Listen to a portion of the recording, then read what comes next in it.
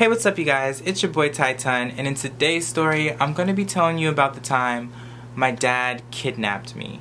Just as a disclaimer, I don't want you guys thinking I have some sort of crazy, psycho, serial killer dad who's going to come and murder me in my sleep. Growing up, he was a bit violent, and sometimes he could be very aggressive too. But today, as I know him, he is very kind and generous and just really caring. Our relationship isn't the greatest, so I don't see him a lot of the time, but when I do get to talk to him and when I do get to see him, it's always very positive. But all of the nasty and negative things I've seen him do growing up is the reason why our relationship isn't the greatest.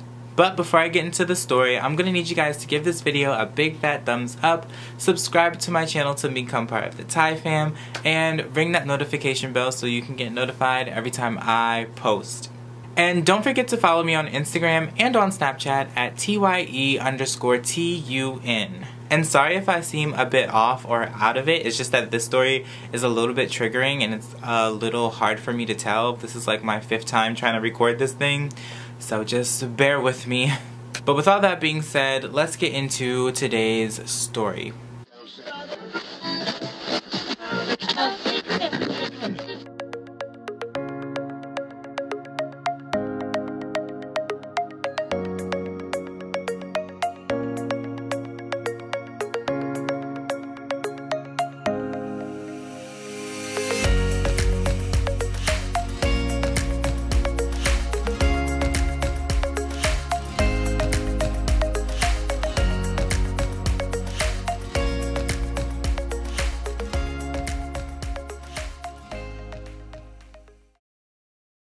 So this story takes place when I was about 8 years old.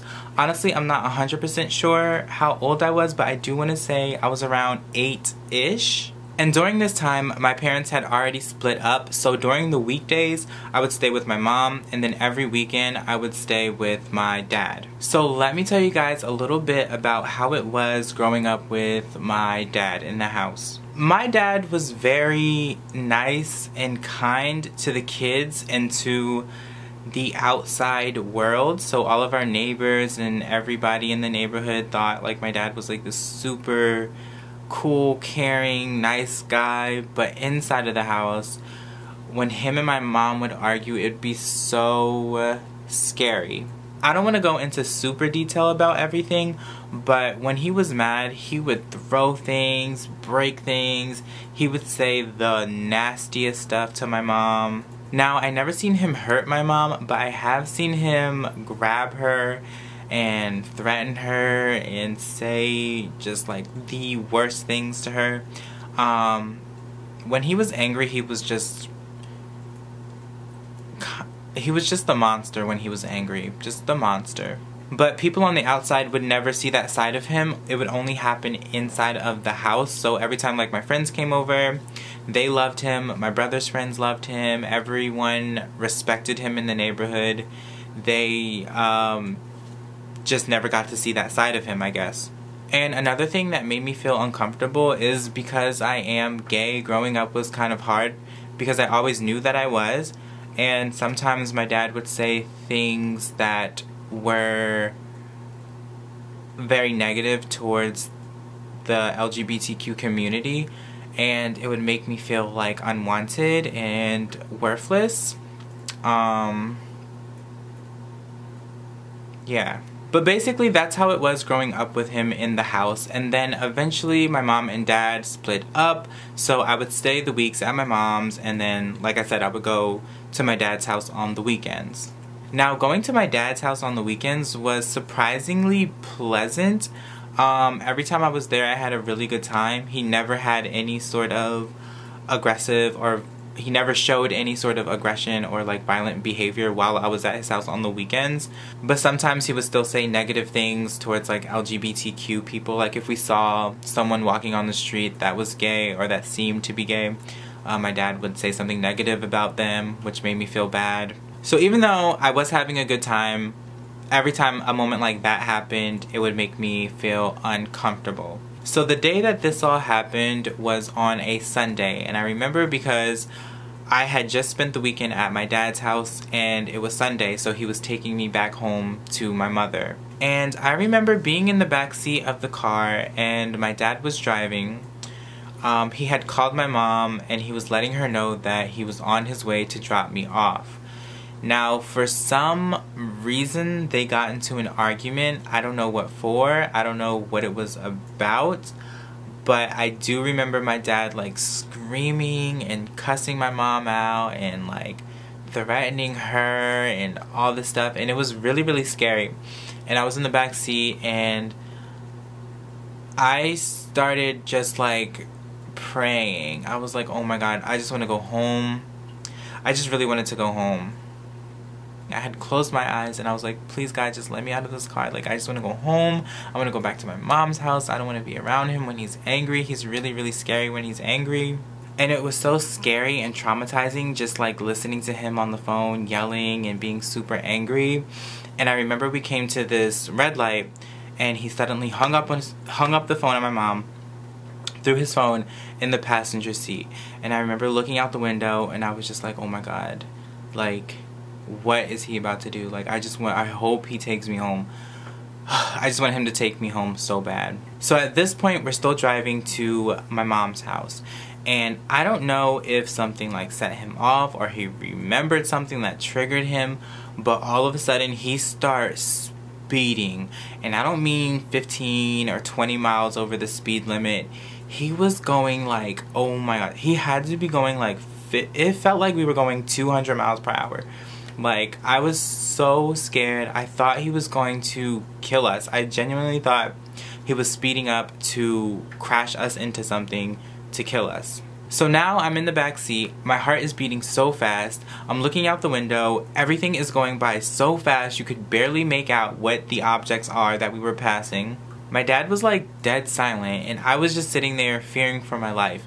Like, can you imagine being 8 years old thinking that you're going to die at 8 years old? Eventually, we make it to my mom's neighborhood.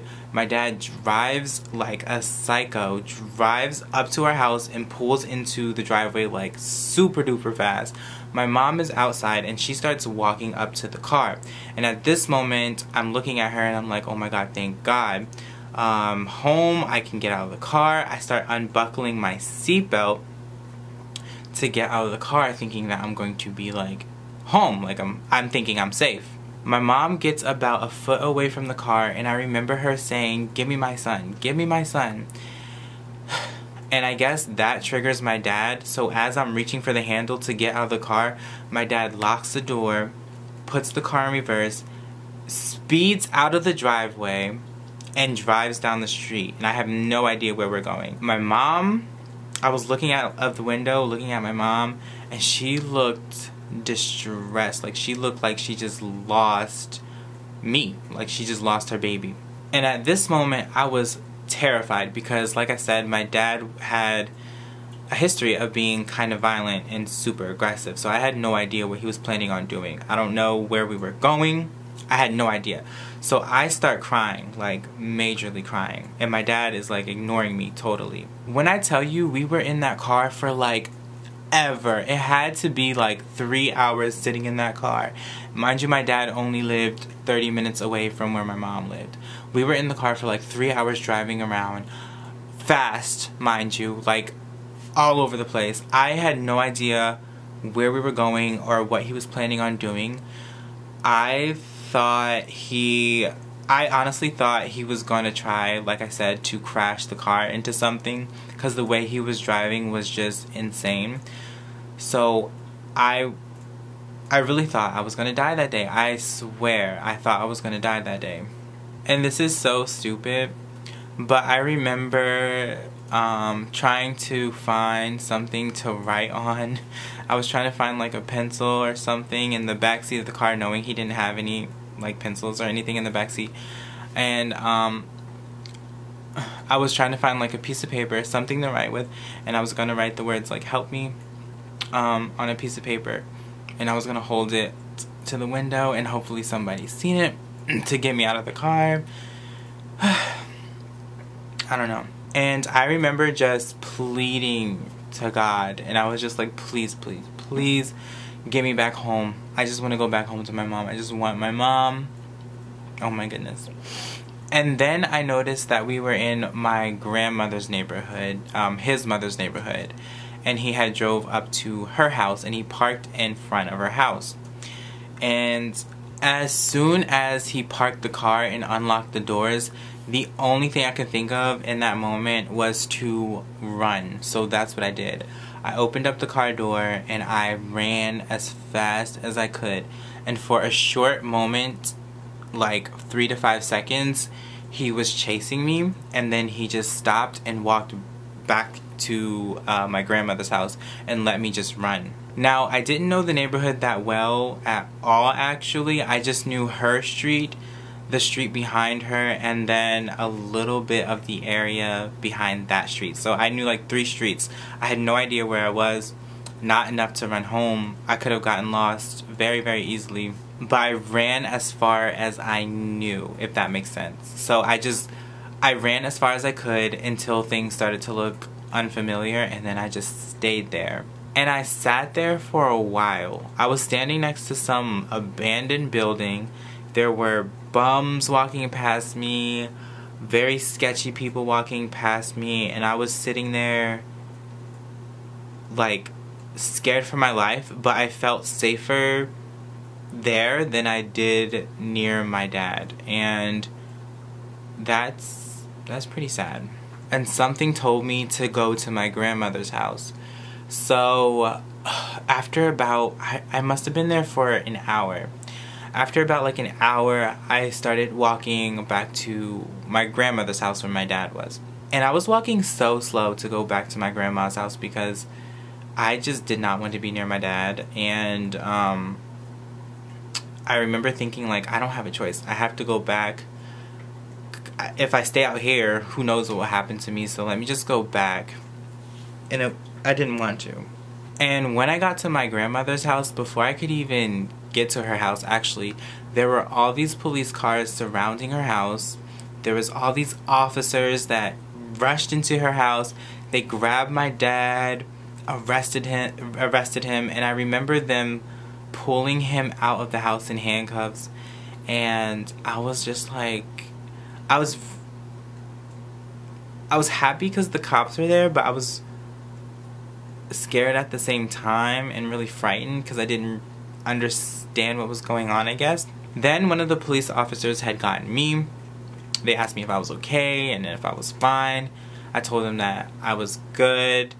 They called my mom, and my mom had came to pick me up. But while I was waiting for her to come get me, the police had me wait at my cousin's house across the street. Across the street from my dad's mom, my grandmother, I had cousins, and I had to wait over there for my mom to come get me.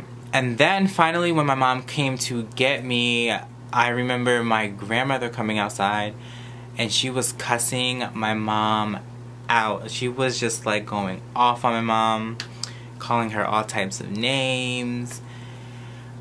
And I remember just thinking, like, oh my gosh, like, this side of my family is toxic. My dad's side is a little bit toxic, and I didn't want anything to do with them. I just wanted to go home with my mom.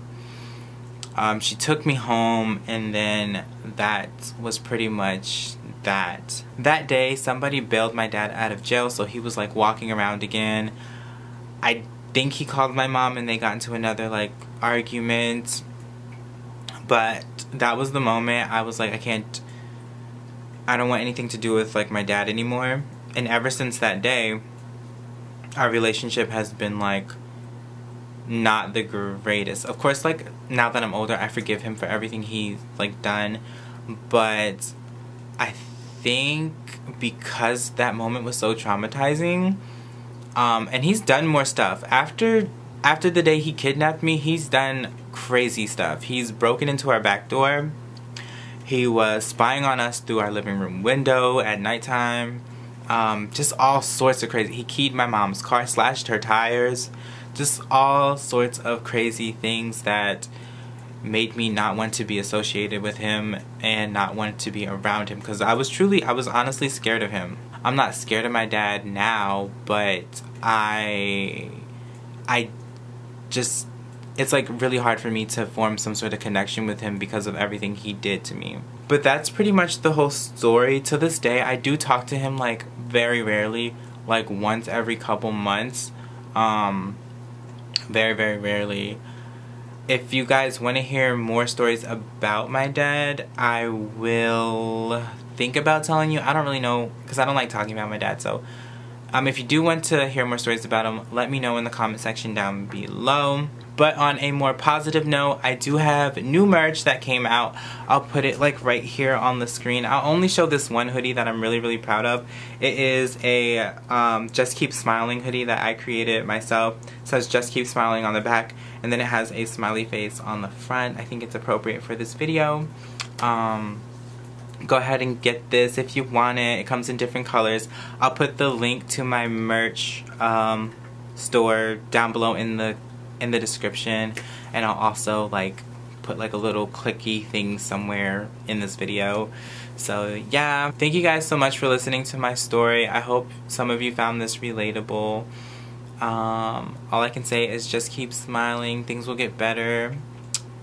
I don't know, I really don't have really good advice for this because I'm still kind of going through it myself. So if you have any advice for me, let me know in the comment section down below. I love all of you guys, and I will talk to you guys later. Love ya. Bye.